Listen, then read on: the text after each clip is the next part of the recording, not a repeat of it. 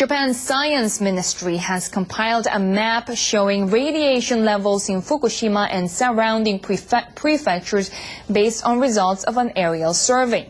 In the map, levels of radioactivity at locations 1 meter above ground are highlighted in different colors.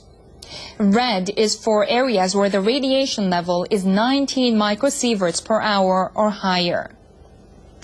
The red band spreads from the Fukushima Daiichi plant to the northwest and extends about 30 kilometers. Areas with radiation levels of 3.8 microsieverts per hour or above are highlighted in yellow. Although this figure is above the threshold for designating an evacuation zone, the yellow areas on the map extend beyond the current zone.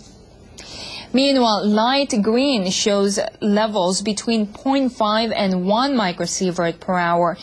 They are still far beyond the annual level, which is believed to cause no harm to people.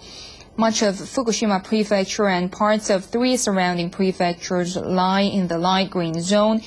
Decontamination work is expected to be tough due to the vast extent of the irradiated areas.